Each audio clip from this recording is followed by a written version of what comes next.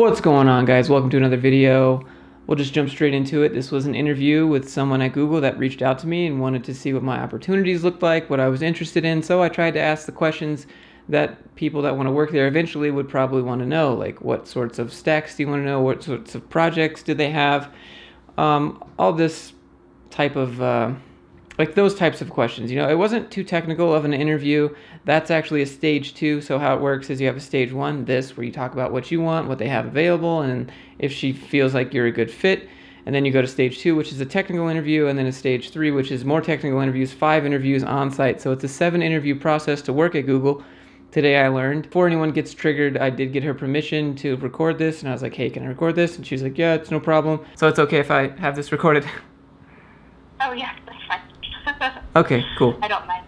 Okay, cool. Thank you. She also sent me a list of resources to a bunch of different websites that Google's engineers specifically curated to help prepare people to get a job there. And she sent me a huge list, and I curated that list, and I basically compiled it down into like a cheat sheet. And then I was like, you know what? I'm just going to go ahead and sell that to help support the channel. So if you're interested in the cheat sheet, the link is in the description below. The first 10 are free. Just use the word Google when you're doing the checkout and you'll get it for free. And then after that, it's 25 bucks. So best of luck to the first 10 people. And then, you know, maybe another video we'll add some more codes to it or something. I'm just experimenting. Today we're learning about entrepreneurship, but really this is an interview video with Google, and I hope you enjoy it. I tried to do better with the eye contact. Believe me, a lot of comments on the last video, and I tried to do better. There's a link for Discord. I'd love if you join it. We've got a lot of cool people there. I'd love to hear your thoughts about it. I'd also like to say thank you to the patrons that support this channel. I couldn't do all of this without you guys. So we have DJ Richie, Vlaslo, the Martin Fee, Aubrey, Craig, Daniel, Armand, Kyle. I appreciate all you guys. If you ever considered to supporting someone's mission, my mission is to create content that helps you guys figure out ways, unique and creative, to find jobs. And if you can't walk away with something useful from my videos, then I haven't done my job. But, you know, if you've ever considered to supporting someone's cause, maybe consider me next time. I'd appreciate that. If you want to see more videos like this, interview videos are hard to do. Any interview videos with Google are even harder to do, but they came to me, so I guess I'm doing something right. So if you're interested in seeing more videos like this, hit that little subscribe button, and don't forget the cheat sheets in the description. The first 10 are free, and I'll see you in the next video.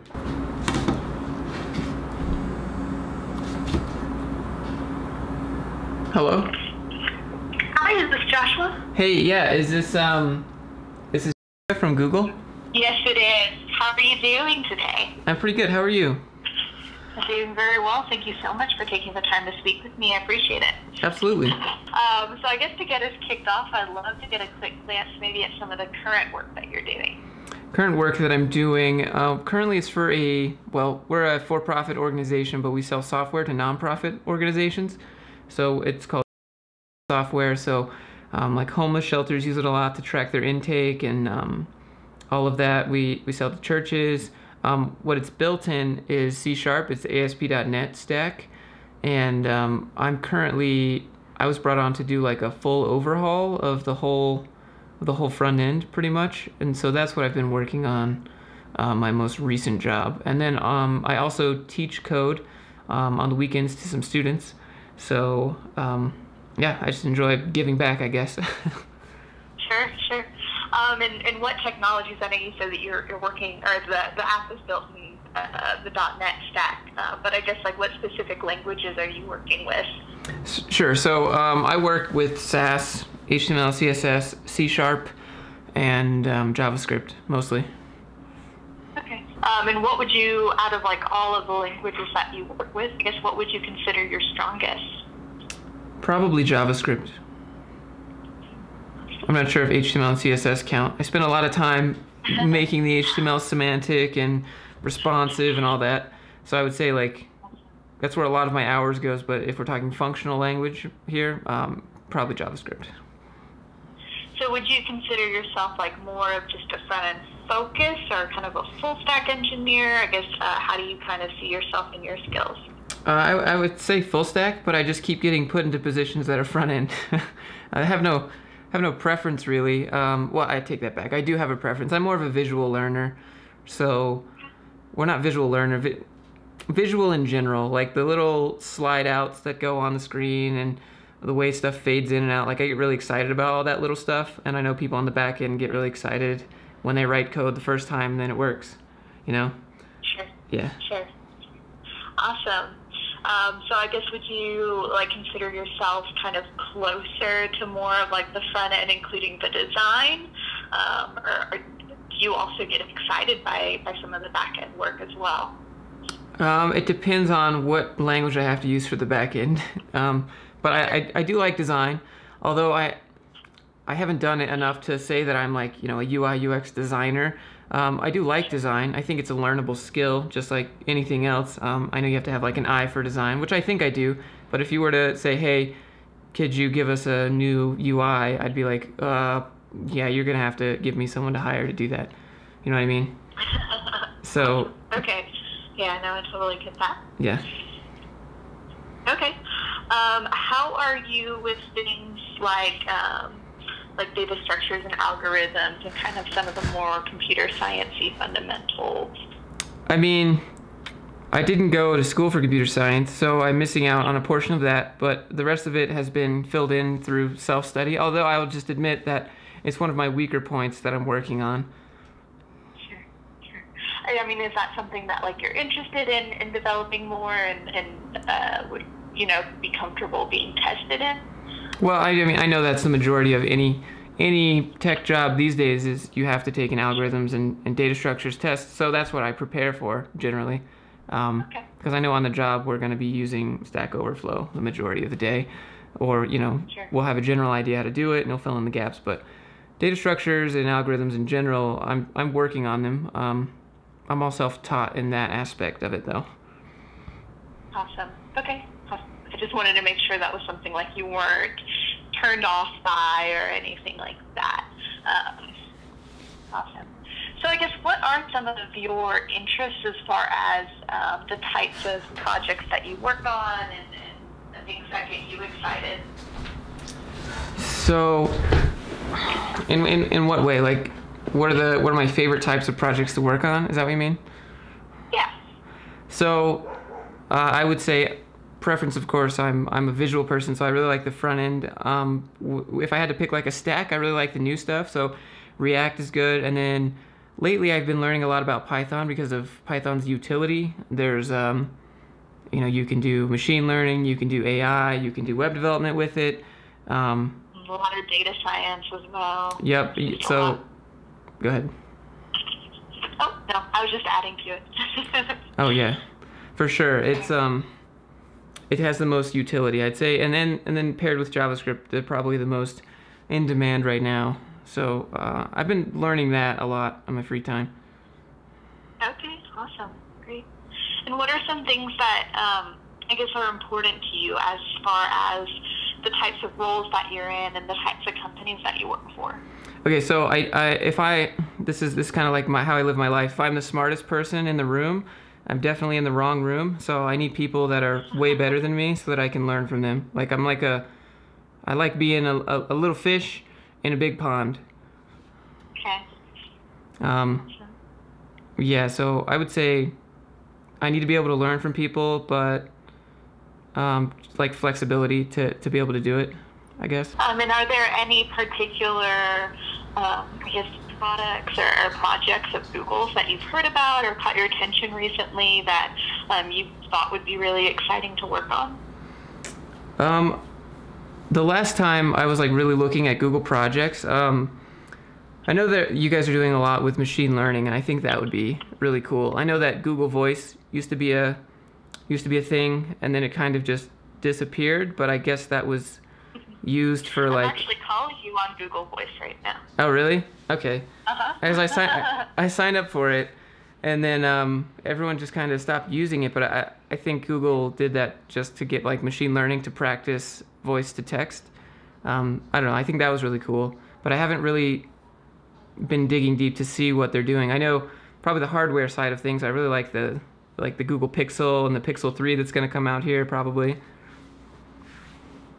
Okay, awesome. Yeah, that's just what I know off the top of my head.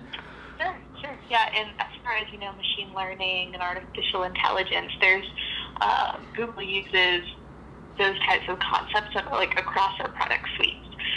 So even you go to think about like how they're how we're updating and doing things with some of our G Suite, so like Gmail and other applications there, and starting to integrate like predictive text and things like that into those into email. I saw that. Yeah, it works really well for recruiting. I can imagine. Hi, Josh. Tab. We'd like to interview you, Tab. Yes. Yeah.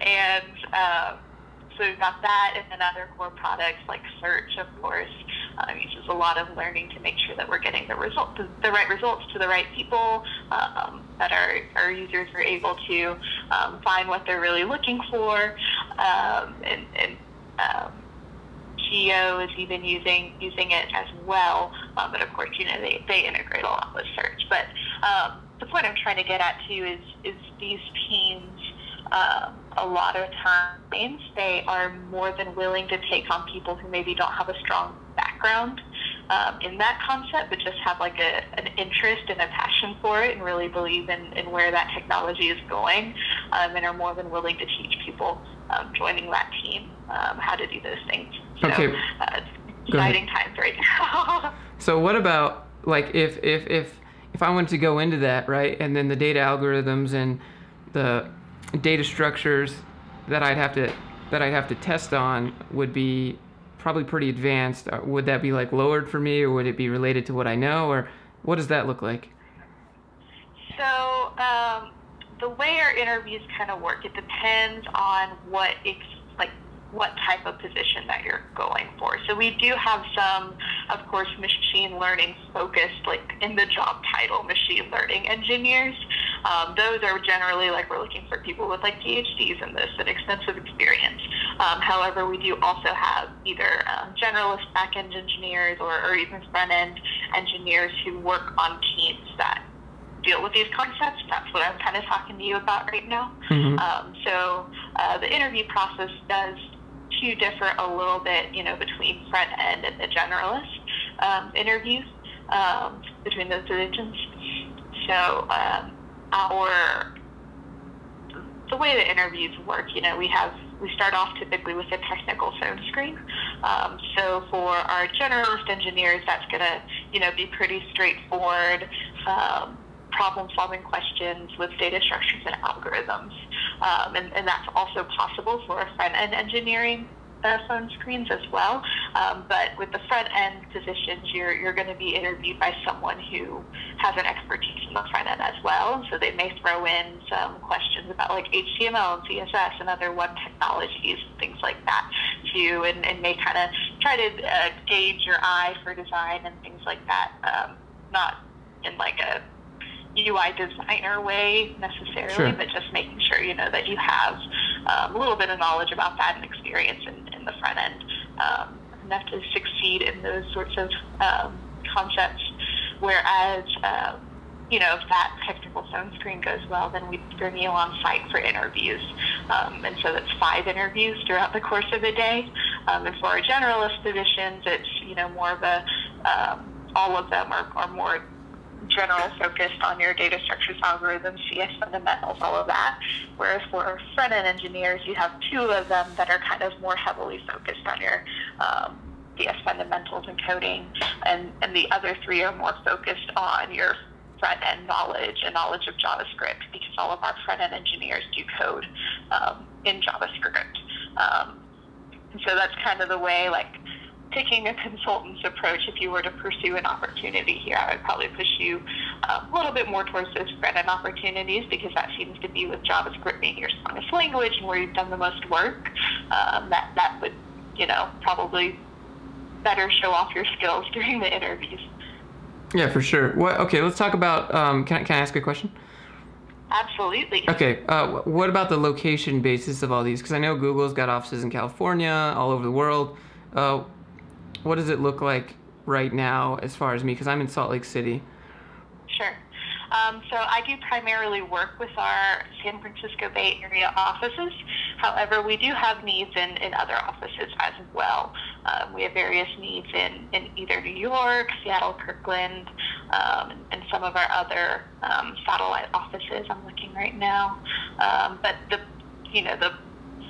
primary number, or the most number of needs that we would have would be in that Bay Area. So I don't know what your thoughts are, what you would be open to. Is there like a... So feel free to... Yeah, is there like a relocation package or something? Because I know like San Francisco is like 50% of your income just to pay your rent. So sure. What is the average? Okay. So I don't have like a ton of details at this point on exactly our relocation package. I do know that we offer that relocation assistance, and I know that our compensation packages are based, not only on your experience, but also on, cost of labor in each area.